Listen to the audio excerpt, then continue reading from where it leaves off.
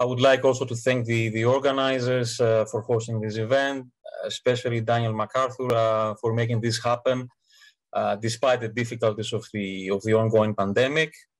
I would like to thank all the colleagues and people attending this event today, and apologies for not joining the previous sessions, but it's been a really busy week, a really busy year for the center, so therefore please accept my apologies. As Paolo said, my presentation today is the Greek Freemasons and the Megali, the Armonia Lodge at Constantinople. The period preceding the victory of the Kemalist forces and the Asia Minor catastrophe of September 1922 constitutes a turning point for the history of the Ecumenical Patriarchate of Constantinople and the Orthodox Greeks of the Ottoman capital, because it stigmatized both as enemies of the country and to a significant degree obstructed their normal incorporation into Turkish society after 1923. Now, the aim of my paper today is to provide an overview of the open and overt political identification of the Constantinopolitan Greek religious and lay leaderships with Eleftherios Venizelos and the Greek Irridentist plan of the Megali, the great idea. And that identification had two major consequences. The first one, which is closer to these events, was the serious political clash between the Venizelos Constantinople against the royalist Athens, especially after the elections of November 1920, when a royalist government was established in Greece and King Constantine returned to the throne. The long-term consequences, obviously, is what I referred before, was the stigmatization of the Constantinopolitan Greeks and the Ecumenical Patriarchate. In post-1923 Turkish public discourse was the result of that open support of Greek nationalism in Istanbul. Within this context I described, I will try to explore a rather unknown aspect of the power struggle between Venizelos Constantinople and royalist Athens during this period, and that is the role of the Constantinopolitan Greek Freemasons, and especially the lodge Armonia. Let me see, does it change now? Okay. Right. So the lodge Armonia, the number 44 is the registration number of the lodge. Right, so I'll go back just to set up a bit the context prior to 1919. The Young Turk Revolution of July 1908, as we know, is considered a defining moment in the history of the Ottoman Empire, because it signified the beginning of the political radicalization of both Muslims and non-Muslims, and the formation of a framework of violent and mutually exclusive nationalism, which eventually resulted in the Greek-Turkish War of 1919-1922, and the creation of the new Republic of Turkey. On a political level, as we know, the revolution resulted in the emergence of two competing political fractions, the Unionists and the Liberals. But something similar happened also with the other millets of the empire, including the Greek Orthodox millet, the Rum milleti. The ethnocentric circles of the Greek Orthodox community were expressed by the Society of Constantinople. The Society of Constantinople was an organization, a secret organization, established in the Ottoman capital in 1908, a bit after the revolution, by Athanasios Ilioutis Nikolaidis. You see him down on the right. He was an officer of the Greek army who had fought in the Macedonian struggle. And Ion Dragounis, you see him on the left, a member of a prominent Greek family and a diplomat in Constantinople. And as the name suggests, the Society of Constantinople expressed the ethnocentric circles, the self-proclaimed ethniki or ethnikophones, nationals or nationalists, you can call them either way. And they believed that the implementation of a political program along the lines of equality and Ottoman brotherhood would strengthen the Greek ethnic identity and autonomy of the Rum community. In fact, both men, both Ilioutis Nikolaidis and Dragounis, had expressed views in favor of the Hellenization of the Ottoman state from within. The members of the Society of Constantinople belonged mostly to the middle class of the Constantinopolitan Greek community, because they felt that after the revolution, they would have some access to the power that belonged before to the higher social strata. The Society of Constantinople was supported by the majority of the Greek-speaking press in Constantinople, as well as the Greek diplomatic authorities in Constantinople and Smyrna. Now, the interesting part is at the same time, we have also the establishment of the Lodge Armonia. On 21 December 1908, a Greek of prominent Constantinopolitan Greeks, headed by the Dr. Iordanis Gerafoglu, in the picture, he's the one standing on the left, addressed an official petition to the Serene Grand Orient Lodge of Athens to establish their own lodge in Constantinople under the jurisdiction of the Athenian Lodge. The permission was officially granted by the great General Secretary of the Serene Grand Orient in Athens, Kephalas, and the lodge was officially founded in Constantinople on 14 January 1909.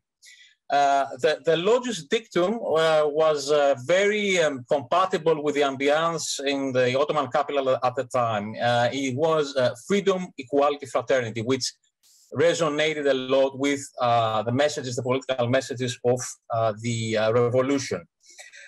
It's interesting that again, the members of the founding members of the lodge belong to the middle class. We had 3 doctors, 3 lawyers, 2 merchants, 1 professor, 1 ship owner, and 1 constructor.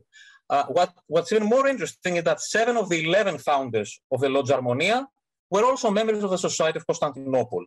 Ηρακλής Σιδωρίδης, Νικόλαος Ιγκλέσης Κεφαλιναίος, Μενέλαος Λαμπύρης, Παναγιώτης Μπεκές, Αλέξανδρος Πανταζής, Κάρολος Charlton, and Iordanis Gerafoglu.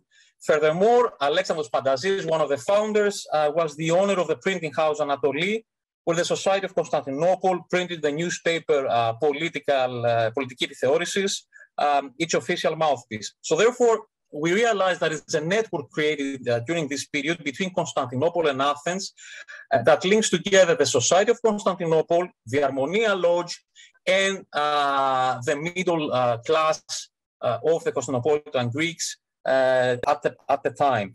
And this should not come as a surprise. Both founders of the Society of Constantinople were also Freemasons. Dragounis belonged to the Lodge Megas Alexandros of Egypt, whereas Suliotis Nikolaidis belonged to the Lodge Skenderbey of the Serene Orient in Athens. Now, we need to point something out, that the Lodge Armonia was not the first lodge where you have Greek Orthodox members.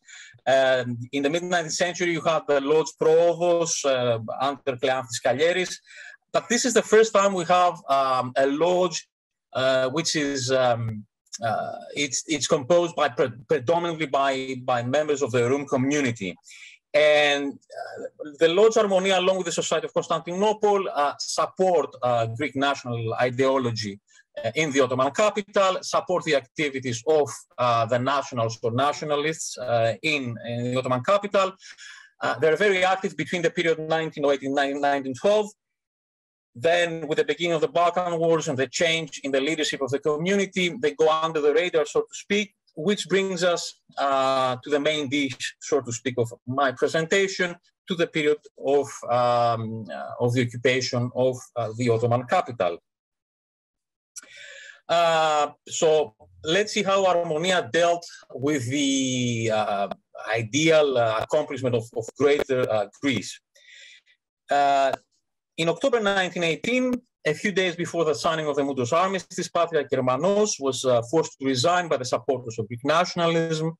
And immediately after his overthrow and the election of the Metropolitan of Krousa, Dorothos Mamelis, as locum tenens of the ecumenical throne in October 1918, the members of the Holy Synod and all the national councillors of the Permanent National Mixed Council, the governing body of the community, were replaced by supporters of the Megali idea. Now, the main objective of the new leadership became the severance of the community's ties with the Ottoman authorities and the systematic manifestation of their desire for unification, enosis with Greece.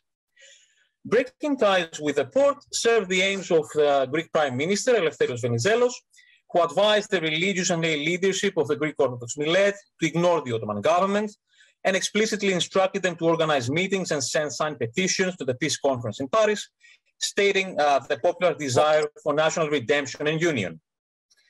At the same time, alienated by the nationalizing measures of the unionist regime and disillusioned by the compliant policies of the previous clerical leadership, the popular masses also identified with Eleftherios Venizelos and Greek nationalism. And the Greek, Constantinople Greek intelligentsia supported and reinforced Greek national feeling in the capital. Now, all these coordinated efforts resulted in the official resolution for union of the unredeemed Hellenism with motherland Greece, signed on 16 March 1919 by the Constantinopolitan Greeks, who gathered in the temples of the city, and they signed the following petition, and I quote: "The Greek people of Constantinople and the suburbs, after gathering today in the temples, the only places where they could freely assemble throughout this period of tyranny, proclaim their unwavering will to gain their complete national reinstatement and consider union with Mother Greece as the only firm basis for the natural development in the future and for the avoidance of further new implications in the Near East, and are determined to resist with all their powers to any other solution.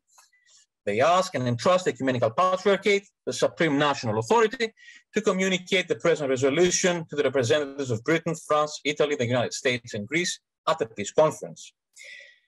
Nonetheless, Venizelos' loss in the elections of 1st November 1920, just a few months after the triumphant signing of the Treaty of Sèvres in August 1920, was a turning point for the policy of the Venizelos leadership of the Constantinopolitan Greeks.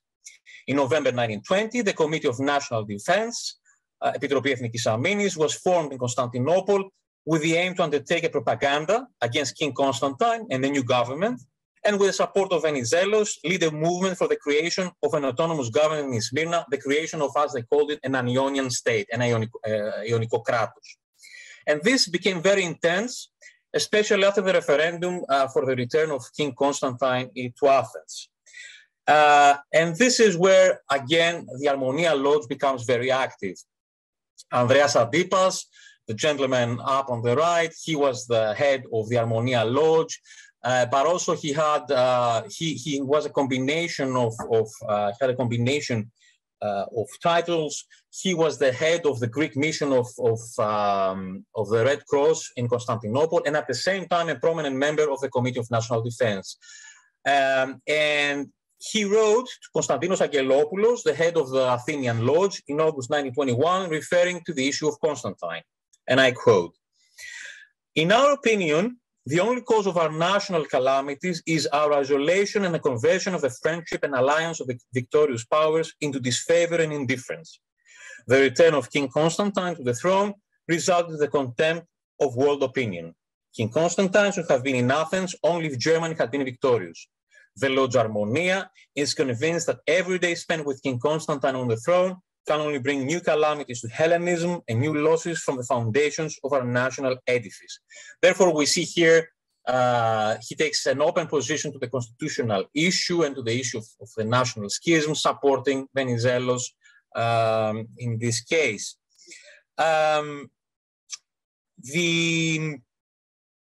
After Dorotheos' death and the election of the Venizelis Meletos Metaxakis as Patriarch in December 1921, the Committee of National Defense approached General Anastasios Papoulas, the Commander-in-Chief of the Greek Army in Asia Minor, and Aristidis Tergiadis, the Greek High Commissioner at Smyrna, in order to explore whether they would support a separatist movement in Smyrna for the creation of an Ionian state.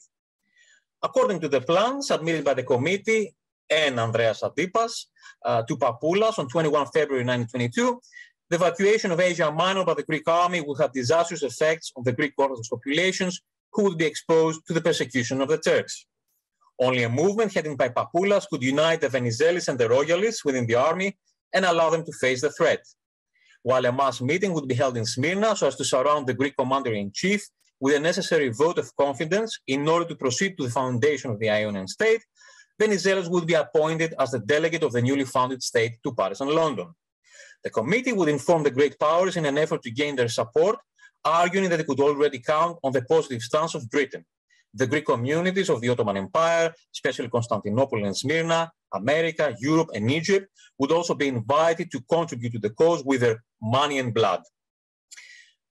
However, nothing came out of these negotiations, despite Papoulas' willingness to lead the whole operation and the efforts of Adipas and the Committee of National Defense and the Patriarchate to maintain a more moderate stance towards the royalist regime. The Greek government, on 2 occasions, rejected the plan on the grounds of the exceptionally difficult diplomatic, financial, and military obstacles. Now, the failure of the separatist plan destabilized the Venizelos in Constantinople, who were in desperate need of political orientation. In June 1922, Angelopoulos wrote to Adipas in a kind of a brotherly manner within the lodges, and I quote, "From 1st November 1920 onwards, you were occupied by a Venizelos hatred against the free people of Greece, who have an absolute right to decide how they want to be governed. Thus, you present yourselves not as free Greek Masons who calmly think about the new situation, but as party leaders aiming at the domination of one party, even with foreign help. My dear Adipas, you must agree with me that patriotism is not the monopoly of the Greeks of Constantinople. I think it's time to forget all that and become aware of the fact that all Greeks, but especially the Freemasons, ought to align our efforts to the efforts of the official state with only one aim, the fruition of our holy and great desires of our race." Adipas, in his response, shows that he perceived Angelopoulos' letters as patronizing, and he wrote, referring both to the Ecumenical Patriarch Metaxakis, but also to the situation in Asia Minor, on the 28th of June of 1922, and I quote, "First of all, it is not Masonic to contemptuously call the Patriarch of the Greek race as Metaxakis. Contempt for the Patriarch equals with contempt to the unredeemed Greeks. He rose to the highest office of the hierarchy because of his patriotism, his ethos, and his Christian and Masonic moderation." Here we have the first information that Meletos Metaxakis was also a member of the Masonic Lodge Armonia. "The unredeemed Greeks have enough political experience and do not need outside advice and proposals. The feeling of self-preservation keeps us close to the Venizelist ideology, the ideology of Entente." And then he makes it personal by saying, "My 19-year-old only son is fighting with the Greek army at Sagarios for the past 2 years. Where is my Venizelist mania now? But no, I'm wrong. At this point, you're right, because the great Venizelos told us to reinforce the front when your idols were ready to surrender even Athens to the Turks and the Bulgarians while we were fighting at the Macedonian, during our struggle at the Macedonian front." So therefore, we see that Adipas remains Venizelist, and we see that political class between Athens and Constantinople reaching also the inner circles of the Freemason lodges. And to conclude, the collapse of the Asia Minor front, the burning of Smyrna, the tragic death of Metropolitan Chrysostomos in the hands of the Turkish mob, and the atrocities committed against the non-Muslim population of the city shocked and terrified the Constantinopolitan Greeks. The supporters of Greek nationalism were the first to flee the city and seek refuge in Greece. Amongst them were also the members of the lodge Armonia, who established another lodge in Athens. Andreas Adipas was among the people who established the Byzantium Lodge of Athens, which exists even today. Patriarch Meletios followed suit a year later and eventually stepped down from the ecumenical throne on 15 October 1923 under pressure from Venizelos himself. Now, the minority who remained in Turkey had to face a number of challenges. Stigmatized as a deviant and threatening outgroup and abandoned by their leadership, they had to face the consequences of the political choices of the Fanar and the Committee of National Defense, and at the same time adjust to the new conditions created after the signing of the Lausanne Treaty. Just an asterisk to this conclusion, Andreas Adipas was a member of the Greek delegation that pushed for the recognition of the rights of the Constantinopolitan, of the Greeks of the islands of Imbros and Tenedos, because he was from Tenedos. And once he moved to Greece, he was a very well-known surgeon He became part of the upper social strata of the Athenian society, and he died in Athens in 1950.